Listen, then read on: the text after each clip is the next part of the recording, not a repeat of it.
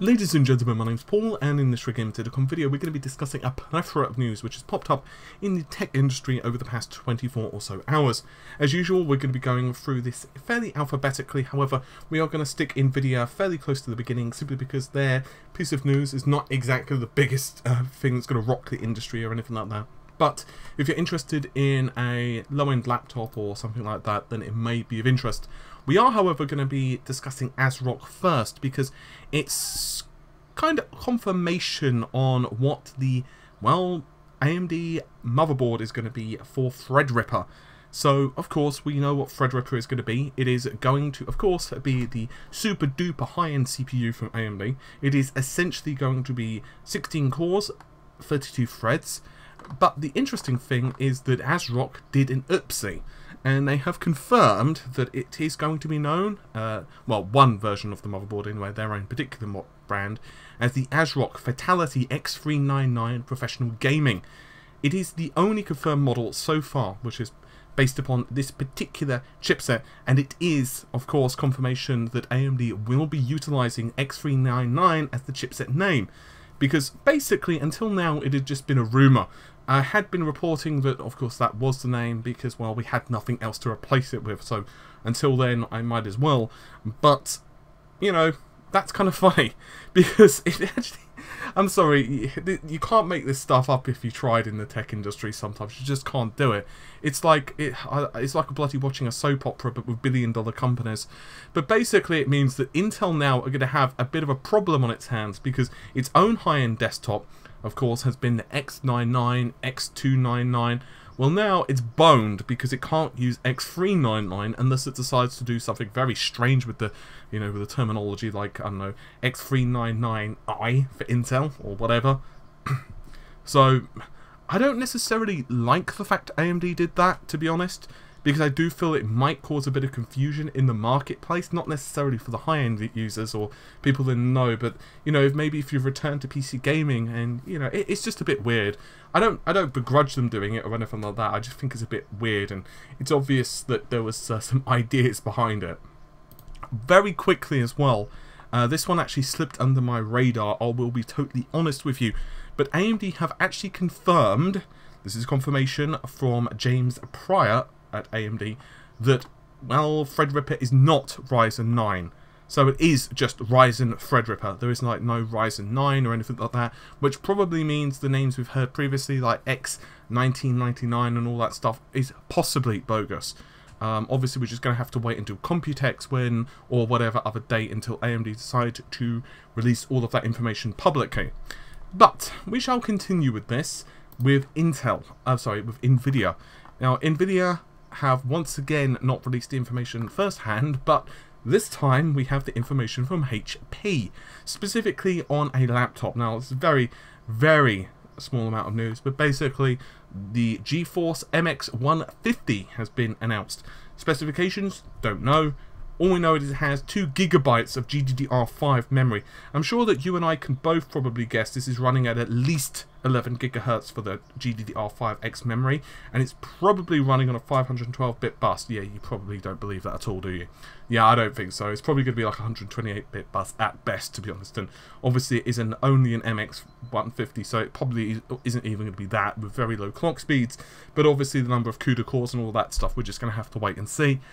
Once again, this is probably going to be a Computex thing. Jesus Christ, I seem to be saying that quite frequently at the moment. Heesh. Anyway, let's discuss some AMD stuff. Yeah, we kind of started out with some AMD bits and bobs at the beginning, but there is a lot of AMD stuff that's popped up. Some server plans have also emerged onto the internet, and, well, one of them is Starship.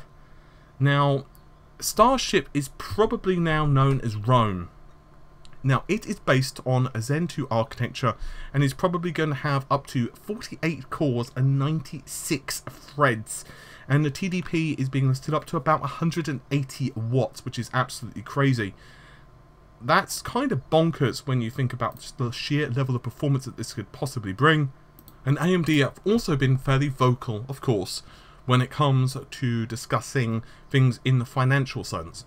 Now, I don't mean, of course, you know, the price of the new Vega cards, but rather regaling information to investors to basically tell you to buy their stock.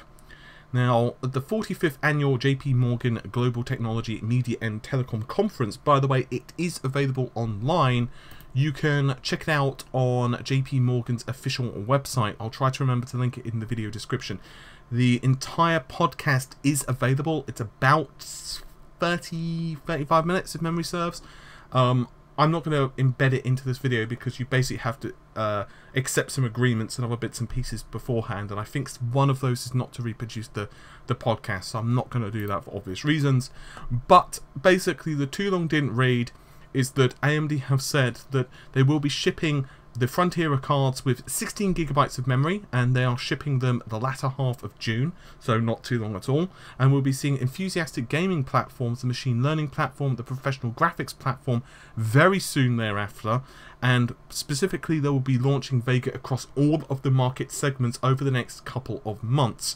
So once again, this is confirmation that, let's say, late June, July, August at the very latest, we should, in theory, see RX Vega. For those who don't know, of course, RX Vega is the consumer derivative of the new Frontier version of Vega. A new Frontier is for like professional usage scenarios. So, for example, you know, professional graphics or whatever.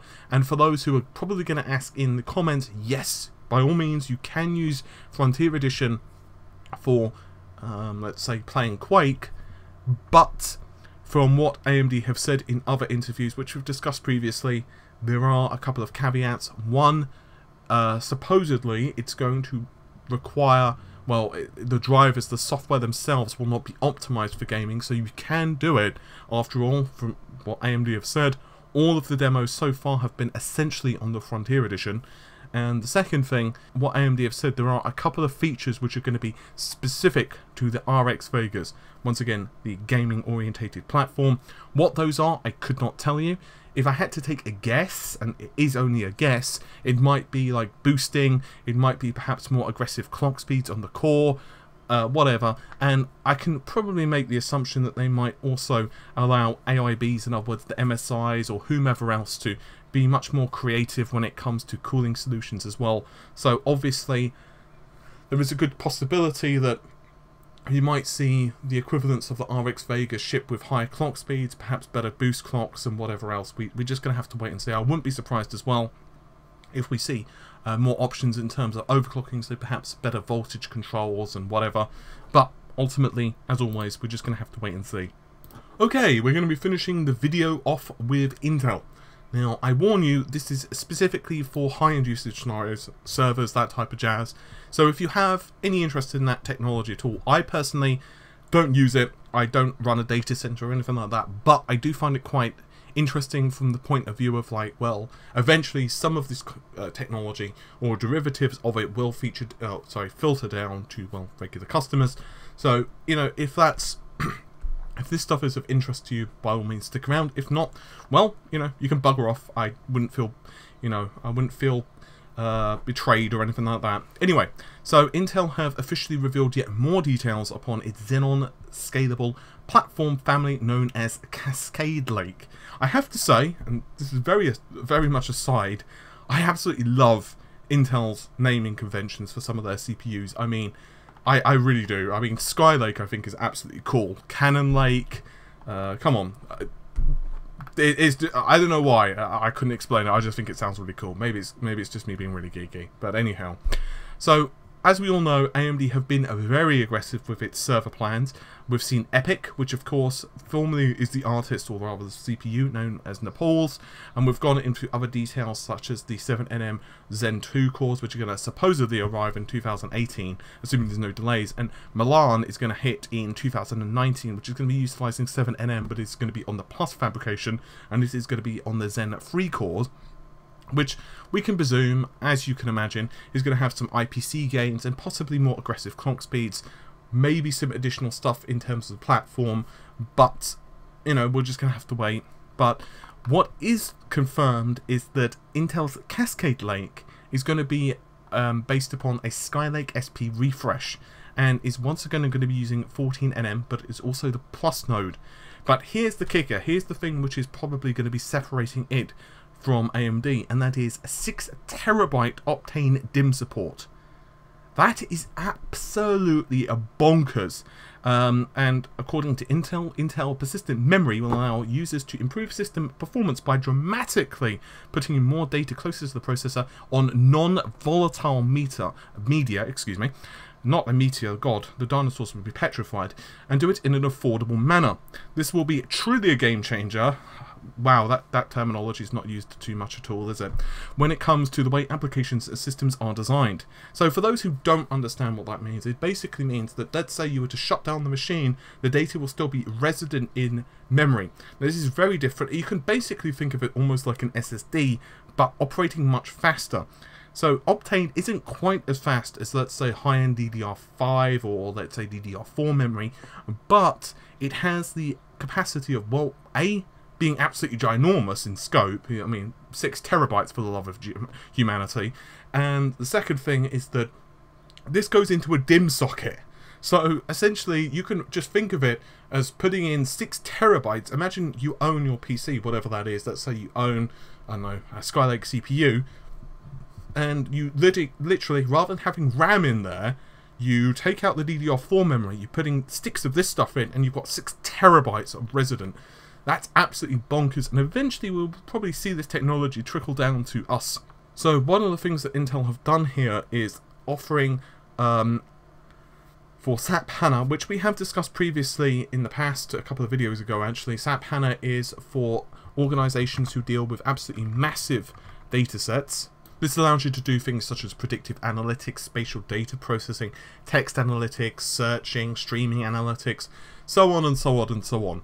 Basically, we're dealing with absolutely ginormous sets of data here, and therefore, according to Intel, the upcoming Xenon processors, if you're running a 4-socket configuration, you're going to be able to run up to 3 terabytes of memory per system. Whereas on the other hand, if you're running an 8-socket configuration, up to 6 terabytes of memory is usable. That is absolutely just crazy. And from what Intel are telling us, compared to a Broadwell E CPU, you're looking at about 1.6 times the performance.